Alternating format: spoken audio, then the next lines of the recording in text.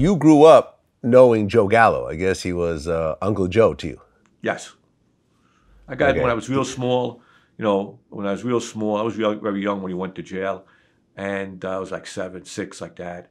So I know him from pinching my cheeks until I cried. That was his MO, man. Come in and pinch your cheeks until you cry. That was his showing affection. So I was used to that. He did it, and his 2 brothers did it. Larry didn't do it as much, but Blast did it, Albert did it, and Joey was crazy about doing pinching your cheeks until you cry.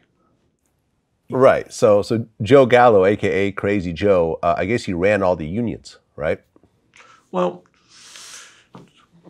they had people that ran the unions. I mean, it's what you have, you know. He had, I think he had Joe Shep Haney. You have to put Joe Shep in your pocket, then you have the controls of things, you know. Joey was big in the jukeboxing business. Games, pinballs, jukeboxes. That was his lifeline, you know. That was Joey's lifeline. That's where he tried to build and branch out and make the chunk of his money at the time before he got pinched.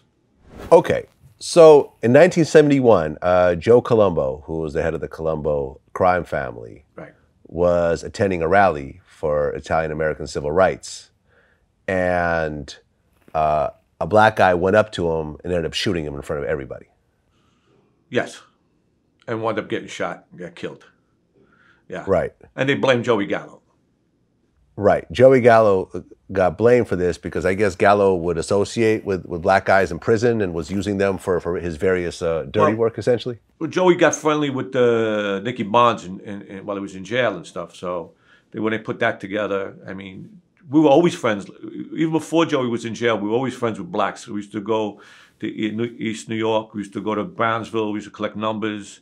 So we were always intermingle with the blacks in Spanish or Arabic. So we were making money. So we always had a hand in with them. But when Joey was in jail, he wound up getting close with Nicky Bonds, you know. And when he got out, and he had the argument with Joey Colombo, and then Joey wound up getting shot. And it was a black guy, so they blamed Joey right away. Gallo, you know, I said it wasn't, but everybody argues that it was, but I say it wasn't. So, you know, it's too obvious, too stupid. And they also said that we would have been off the street. They wouldn't have made us walk around the street like a bunch of suckers. You know, everybody would have got a whisper, or any of us would have got a whisper. Something was going on. I got whispers for a lot of other things. I would have got whisper for that. So that was one of my reasons why we didn't do it. Now, I'm young, you know what I mean? They keep things from you. You know, nobody walks up to you and go, oh, we're going to kill Joey Colombo today. That doesn't work that way. Only the people that's involved in it is going to wind up, you know all the details. I mean, if there's a 3-guy hit team, those 3 guys are going to know about it. Not all 20 of us are going to know about it. It doesn't work that way. But being all my life there, my answer is no, we had nothing to do with it. Okay, and I interviewed Michael Franzese from the Colombo crime family, and he said he was standing right next to Joe when that happened. Well, they had one big rally, and that went well. Then they had a second rally in Columbus Circle in Manhattan, and you were actually standing next to Joe Colombo when everything went left. Well, he had given me, I was up on the stage, and he had given me some brochures to hand out near Lincoln Center. And I remember the last words he said to me that day. He said, Michael, hand these out. Just everybody that you see, get them to come to the circle here, the rally. And as I was walking away, he says, and we're going to use this league to help your father. I walked away from him. I was getting to the steps that go, you know, leading off the stage into the Columbus Circle there. And that's when the shots rang out. And initially we didn't know what happened, but you know, it was just hysteria at that point. I wasn't there. We were not allowed to go that day. We were told to stay out of the rally. But they didn't want us to go to the rally the year before either. But that year it was a protest. Joey Gallo was protesting that, you know, that we shouldn't go there anyway. So we weren't going to be there anyway. So Michael was there. Michael's there. I like Michael. Michael's a good guy. If Michael was there, he's there. Okay. Did you interact at all with Michael Franzese? Yeah, we had a lot of Years ago, we had my father was good friends with his father, Sonny.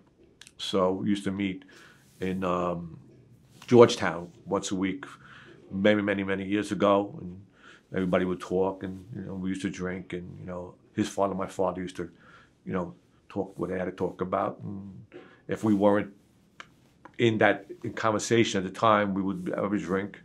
But yeah, for a whole summer, a whole year, probably more than a whole summer, we were doing things together in. Had to be the 70s, if I'm not mistaken. It's a long time ago. Could be the 80s, but it was 70s. I happen to like Michael. Michael, to me, is a good guy. Well, Joe Colombo gets shot. He lives, but he's paralyzed for the rest of his life until 7 years later he ends up dying. Right. Joey Gallo gets blamed for this. Right. And then at this point, does a whole war break out? Well, there's after Joey Colombo gets shot, yeah, a couple of other guys get shot at, a couple of guys die. Joey was told to lay low. Joey Gallo was told to lay low because they were blaming him, and Joey didn't listen. He was one of those guys saying that nobody's gonna kill me. They ain't got the balls. He had no fear. Joey had no fear, and he wound up killing him.